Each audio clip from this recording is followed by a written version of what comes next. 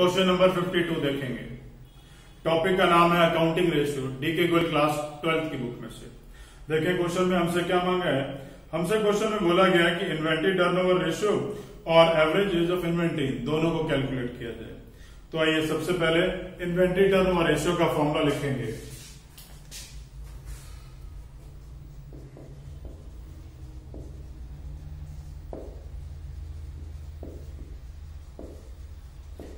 Inventory turnover ratio is cost of revenue from operation upon में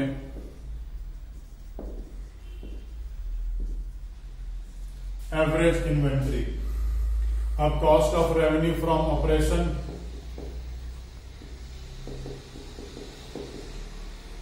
is equals to RFO, revenue from operation minus gross profit.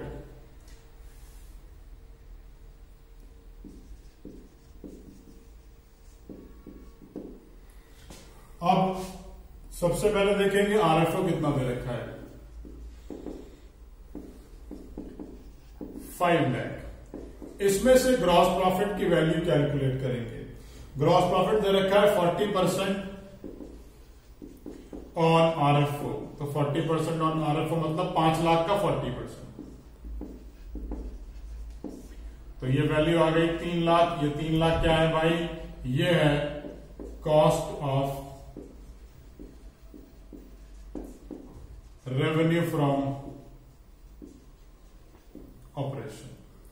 ये cost of revenue from operation निकाल ली। इस वाले फॉर्मूले को use करते हुए आइए एवरेज इन्वेंट्री निकाल लेते हैं। Average inventory, opening inventory plus closing inventory bye 2। Opening inventory की वैल्यू है 54,000, क्लोजिंग इन्वेंट्री की वैल्यू है 66,000 और डिवाइड बाय 2 कर दूंगा तो एवरेज आ गई 60,000। ये दोनों वैल्यूज मैंने कैलकुलेट कर ली है, ऊपर वाले फॉर्मूले में डाल देता हूं। कॉस्ट ऑफ आरएफओ की वैल्यू 3 लाख है और एवरेज इन्वेंट्री 60,000। आंसर आ गया 5 टाइम्स। आइए एवरेज एज ऑफ इन्वेंट्री को कैलकुलेट कर लेते हैं।